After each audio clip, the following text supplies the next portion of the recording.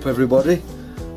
Right, today then I'm taking a look at my pedal assist sensor. Recently I went out on bike and I noticed that my power were being cut when I was using the pedals.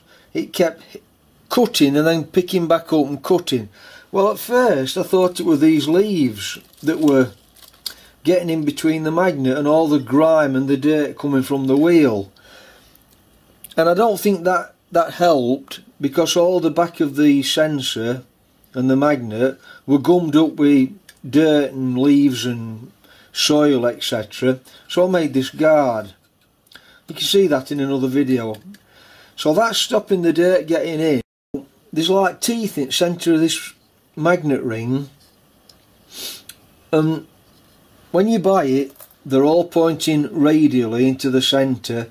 When you push it on they fold over to try to bring the shape of this square up, but after a bit of use and after those teeth have set, they're not gripping. So obviously when I'm pedalling away like that, and every now and again the magnet is doing that and then picking up and doing that and picking up and so on. So what I'm proposing to do then, I'm going to make a little bush with a square on just to stop it slipping. So if anybody's found a problem with a power assist, that they're losing power every now and again, that might be the reason why.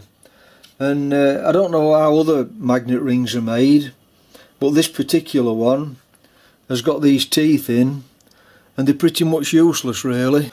Right, I found this brass washer. You need to measure your square on your crank. These are slightly tapered for the crank to fit snugly on. So measure at the back and then make a hole the same diameter as across the flats. Then I'm going to file a square into that. I'm going to leave all those tabs in to keep it centralised. Just put a couple of rivets in to hold that ring in, and then press it on so that the square drives the ring.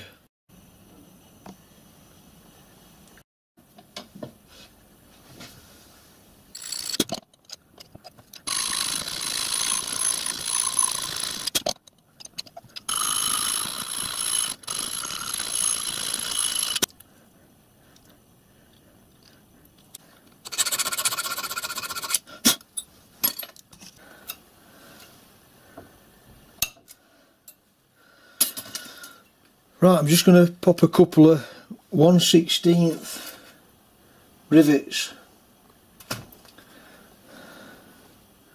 in here.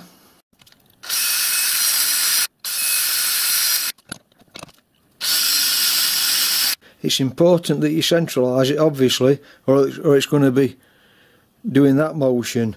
So how I've done it, I've got my vernier, zeroed my vernier, and on 3 of the sides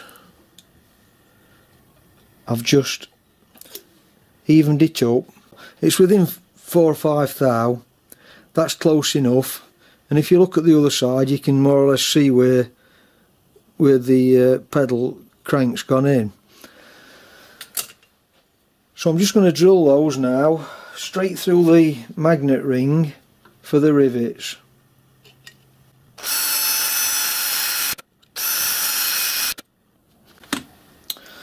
I'm just going to chamfer this side, put a countersink in it, just to knock the rivets into.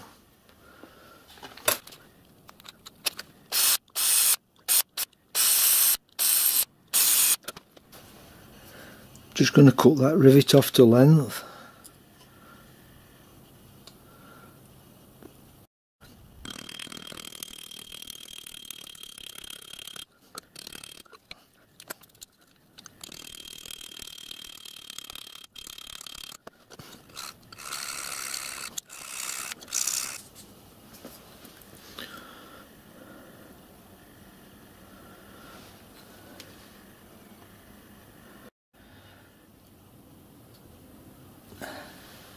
And leave approximately 3mm gap up to the actual sensor from the magnet ring.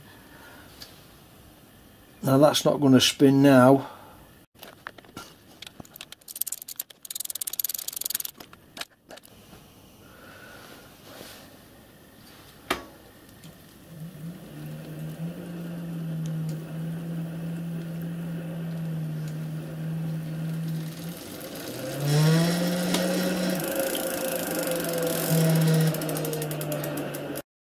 I don't think that'll ever slip now. So that should have cured that problem.